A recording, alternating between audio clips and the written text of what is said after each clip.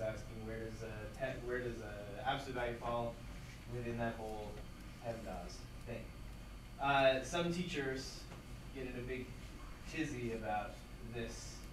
And I think I've made it clear I don't love memorization tricks, right? And that's what PEMDAS is really. But some teachers would say, no, let's get rid of PEMDAS. Let's not call it parentheses because some people say parentheses. Some people say BEMDAS for brackets, right? And so a lot of teachers want to generalize that and say, let's put like G. And G stands for grouping symbols. Okay, so now grouping symbols could mean parentheses. It could mean brackets. It could mean curly brackets. It could mean absolute value signs. It could even mean the square root of something. It could mean I'm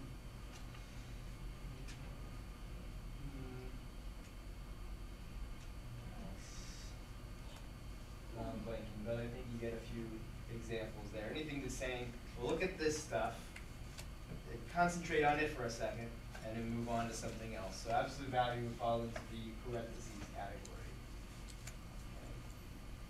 Okay. So you can kind of think of it as a superpower parentheses. They don't really group things, but they actually do something as well. They take the absolute value. Does that answer your question? Okay. Let's get a line going here and just put this graph. Okay. Also, g of x equals 3 times the absolute value of x. We do that, we multiply it by stuff? Yeah. Multiply it by 3. So what did that do, multiplying it by 3?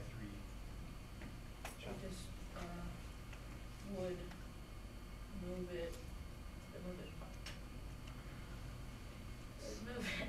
and just move the absolute value of x up by 3. Multiply it by 3, which would be anything really. Well, I mean, what does it look like in comparison to the normal absolute value graph? We multiplied everything by 3. It'd be steeper. Steeper, okay. So I guess you could think of it as it's moving it up, but it's not really moving it up. It's not shifting it up. It's not taking it and moving it up, right? Making it steeper. Cadence, what do you have? The slope increases. Slope increases, making steeper. Josie, you had the slope Yeah, argument as well. Say is that the slope is 3 times as much as before. That's pretty concise. The slope is 3 times as steep as before. Okay. So comparing all 3. Well, we're not comparing the x value. Comparing these two, absolute value of -2, -1, 0, 1, 2. And absolute value of -2 is 2, then 1, we know how this goes. Okay, then we take the absolute value of x, so there it is, multiplied by 3, so this becomes 6, this becomes 3, this becomes still 0. So we notice, like, the vertex, for one thing, it doesn't go anywhere. It stays exactly where the vertex normally would be, while the other points are going up 3 times as much. Right? Which if I, like, made your feet stay on the ground, but I made the rest of you, like, twice as high as all of it used to be, you'd just be, like, twice as tall now. You'd be all stretched out. That's what happens to this graph. It gets stretched out by a factor of 3, making it steeper, making the slope 3 times as much. So we get a 0, 0, 1, 3 instead of a 1, 1, a 2, 6 instead of a 2, 2. That's not small. -2, 6, -1, 3. It's 3 times as small.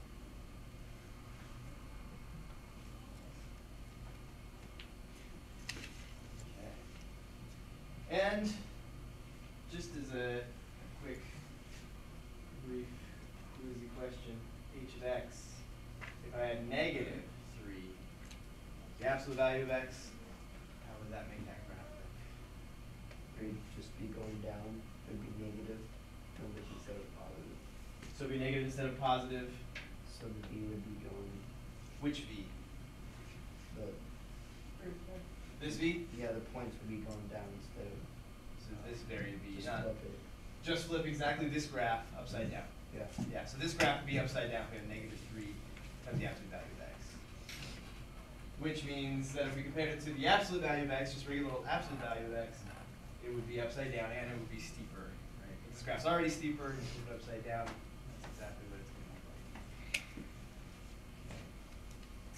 look like. And just before I give you a homework review, let's just throw a bunch of stuff all together in one graph. See if we can use all these translations and transformations and throw it all together, okay?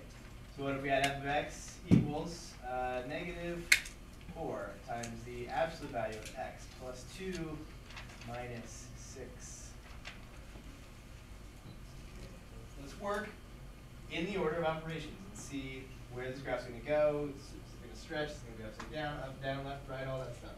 So we start on the inside, plus 2. So when we have plus 2 inside the absolute value, what does that do to the graph? It moves it to the left. to the left. To the left 2. So let's just do that. Let's throw down our axes here. And I'll just kind of make a mental note of it moves to the left 2. I'm not going to start drawing anything because I know it's going to do some other stuff too. Okay. Well, it moves to the left 2. All right, that's the parentheses part. Then we multiply by negative 4. So that's kind of two things. When you multiply by a negative, what does that do to the graph? Makes it upside Down. down. Upside down. So I'm taking a v that goes down instead of up. What about multiplying by a 4? What's that done to the absolute value graph? Keeps it straight up, but just steeper. So it doesn't move it up or down, like the vertex stays, but it makes it 4 times as steep. Okay, so at this point, I'm kind of imagining in my head, all right, there's a vertex there. It's stretched out. Instead of going kind of off at like a 45, it goes over 1 and down 4. So it goes to the right and down 4. Right, it's 4 times as steep. Okay, so I'm imagining that. Let's maybe put another point, another 4, another 1. It goes down 4 and to the left 1. So imagining this thing that's upside down and steeper has gone to the left 2. Last things last, minus 6. What does that do to our graph when we subtract 6? Ready? Brings it down 6 points. Brings it down 6. So this would come down 6. 1, 2, 3, 4, 5, 6. This guy here, 1, 2, 3, 4, 5, 6. This one comes down 6 as well. These guys would come down 6, but I don't have enough room for them. So this is the old graph. It's moved down to the left 2. It's been flipped upside down. It's been stretched by a factor of 4. It's moved down 6. Okay? And, oh, that was a part of the old graph too. And now we just get a straight edge, a pencil, draw a graph, things like that. Okay. Now, let's just double check. I'm going to double check and make sure that when I plug in, say, negative 2, I get negative 6. Negative 3 should give me negative 10. Negative 1 should also give me negative 10, just to confirm. And to remind myself that like, all these points are based on this function, what the input is, what the output is. So I think negative 1, negative 2, negative 3, good points to test to confirm that I did this thing right. Negative 1, we're kind of running low on room there.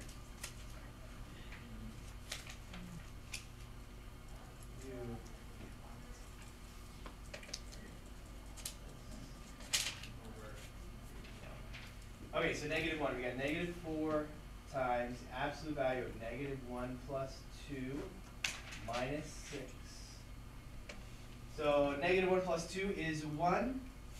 The absolute value of 1 is 1 times negative 4, negative 4. And negative 4 minus 6 is negative 10. Negative 1, negative 10. Negative 2. Negative 4 times the absolute value of negative 2 plus 2 minus 6. That one's easy because negative 2 plus 2 is 0 times, doesn't even matter. 0 minus 6, 0 minus 6, negative 6. And I can already see the writing on the wall here because I'm going to put a negative 3 like in this position. Yes. And negative 3 plus 2 is going to be negative 1, just like this one was positive 1. The absolute value is going to be the same. The absolute value of 1 is 1, times negative 4 is negative 4. Minus 6 is negative 10. That's right. So check the points we just found by just moving it straight stretching it, flipping it over, and all that kind of stuff. And we're right about that.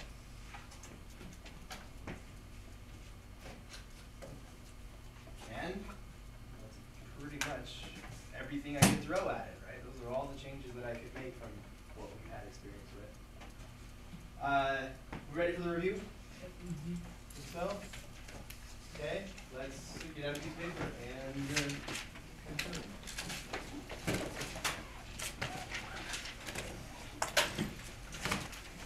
All right, so real quick, let's like express what we expect to see when we graph this. Just real quick, because we're multiplied by a negative, we expect the graph to look like what? Like? Gonna be steep and negative. Okay, steep and upside down. So the 3 is going to make it steep, the negative is going to make it upside down. Okay, so 3 times the steep, upside down. Well, it didn't shift left or right or up or down, so it should just start right here. Right, it should be 3 times the steep, but it should go downward. Normally the steepness would be like to the right one, down one, to the right one, down one. This should be now 3 times steeper, so to the right one, down 3, to the right one, down 3. The other side, same thing, we can just mirror those points. Okay, this is what we expect to see, and we'll confirm with some quick calculations in a second. We should get these guys right here. Let's test these 3 points right there just to make sure. X of -1, 0, and 1. 3 times the absolute value of x. So -3 times the absolute value of -1. Absolute value of -1 is 1 times -3 is -3. Confirmed. 0. -3 times the absolute value of 0. Anything times 0 is 0. -3 times the absolute value of 1. Absolute value of 1 is 1. -3 times 1 is -3. So also 1. -3. And I can definitely see how I would wind up with 2, 6 at -2, or so 2, -6 and -2, -6. Okay, so our instincts about it were correct. Upside down 3 times steeper. Next. All right, let's talk about what we think this graph is going to look like. Cadence? Well, it's going to be, like straight up, because there isn't a negative. Okay, so it goes up and not down. Yeah, Yeah. and it's going to be to the right 3. Okay. What about that 2? 2 times. The slope is going to be 2 over 1. 2 over 1, good. So, well, when we say that, the slope, let's just be 100% honest about it. It has 2 slopes, right? 2 slopes?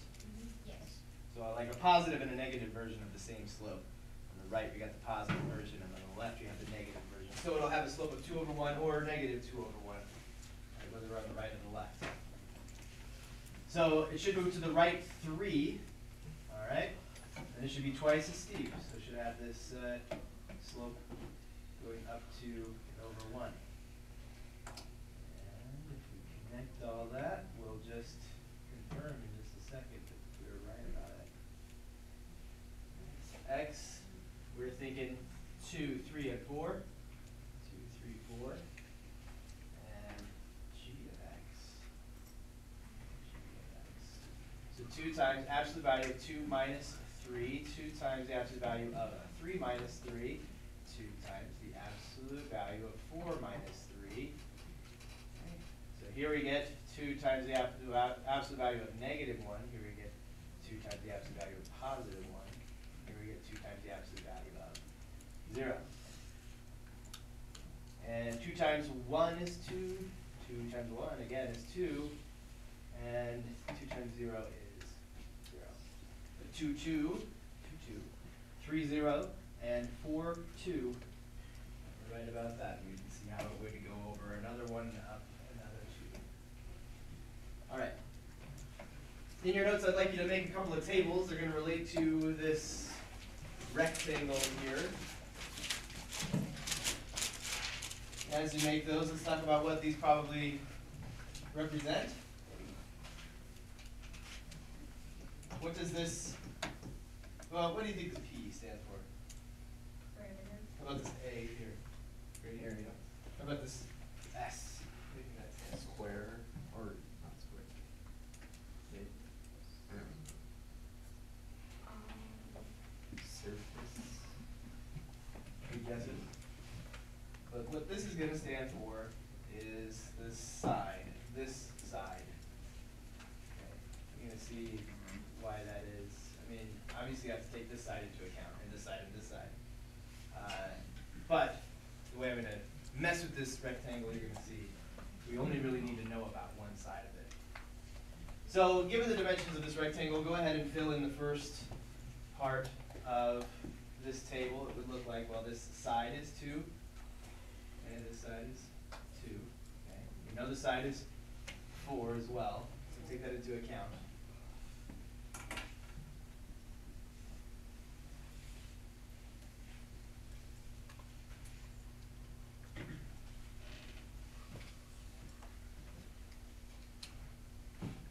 Play around a little bit, we're gonna get a few data points. If this is 2 and this is 4, then that's 2 and that's 4. So we've got the perimeter with somebody different from who we've been hearing from most of the class. Somebody new. Just want to know what the perimeter around the rectangle is. Chuck? 12. We've got 4, 8, 9, 10, 11, 12.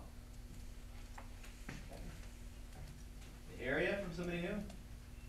The area of the rectangle? Somebody new. Yeah. Is 8. It's 8. Yes. 8 squares are fitting inside that rectangle, right? Okay, so now we're gonna mess around with it a little bit. I'm gonna take this guy. 1, 2, there we finally got it.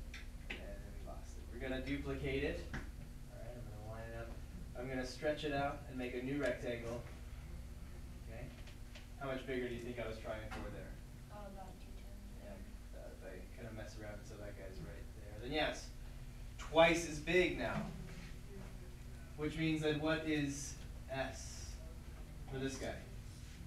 2 or 4. 4 is twice as big. Yeah, 2, right? And so this side length would be 4. I know that my S's like notoriously like 5s. Trying really hard to work on that. 33 years. No, it's not that many years. It wasn't right, it was 80. A lot of years.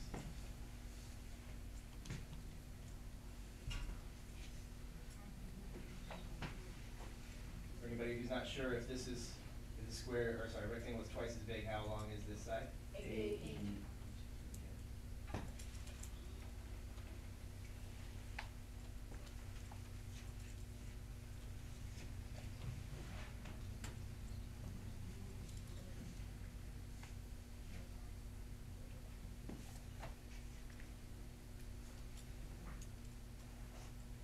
Not doing anything new, just trying to make room for more conversation here.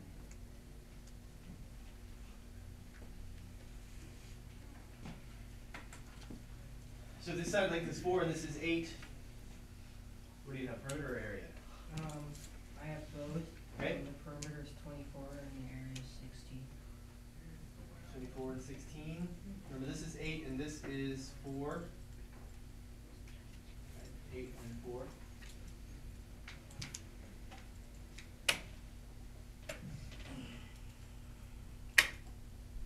So, Grady, what do you have?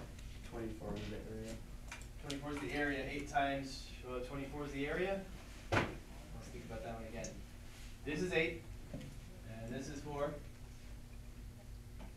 Monica? Oh. 32 is the area. How about that perimeter?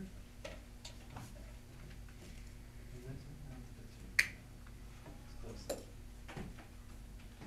I got 24. You got 24? Okay, we got 16, 16, 16. Okay, yeah. Minus. So, yes, 24 for the perimeter, and the area is 32. Okay, let's grab this guy, another copy.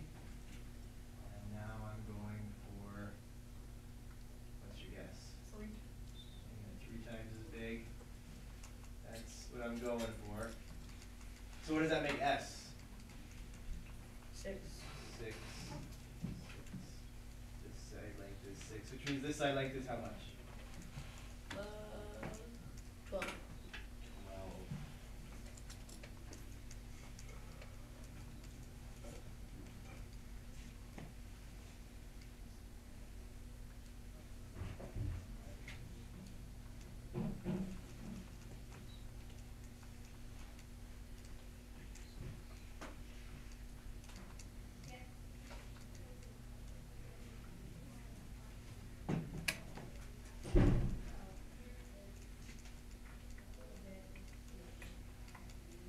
I think we're doing this a little more quickly. Does anybody have the perimeter?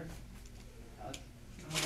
36. So we got 24 plus 12, 36. And Blake, the area? 72. 72. And 72. Okay. Now let's take this data. And well, let's do one more, but I won't show you the rectangle. Let's say the side length is 8. The side length is 8. Can you tell me what the perimeter and the area are?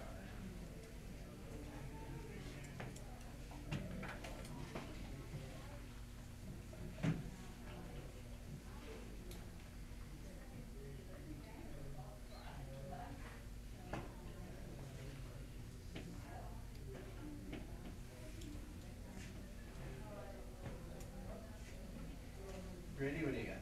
Oh, for the perimeter, I got 48. 48. I didn't get that there. Let's see, 48. That would mean that we would have, let's use this as a, this would be 8. So how long would this be? Yeah, 16. So we got 16 plus another 32. So we got 48.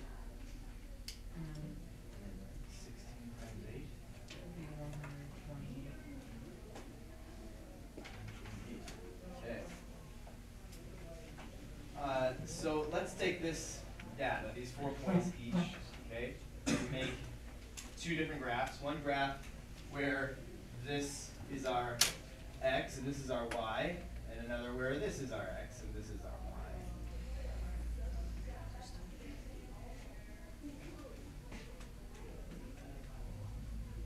So draw a couple of graphs. Take a couple minutes to do that. All right. So how would you describe this graph and this graph? What's the difference between these 2 graphs? Area is steeper. Steeper. Okay, it's pretty steep here, and gets even steeper, and then even steeper from there, and then even steeper from there. Right? Just keeps getting steeper. Katie? So that means that this slope is constantly changing. The slope is constantly changing, which means it's not constant, right? It's just always something constant about it, that it's always changing. How about the slope of this guy right here? The same. And when the slope is constant, the rate of change is constant, what kind of a function do we have? Linear. A linear function. And when the slope or the rate of change is not constant, not linear. We don't have really a, I mean, there's so many functions that are not linear. This guy here happens to be a quadratic function, a squared function, which makes sense because area is a square dimension. Right? Squared, which is squared. Okay. So really we're just comparing linear and nonlinear functions. Have you done that before? Uh-huh. Decided if something was linear or not linear? Yeah. Okay. So I'm just going to put a nail in the coffin there of being able to tell whether something's linear or not linear. When something's linear, we can do something that's pretty easy, like, can you predict, just from this graph, without having to do really a lot of calculations, if this side length were now 10, just 2 more than the previous, which was 2 more. Can you tell me what the area would be? You just add 12 to it, so it'd be 12. 60. 60.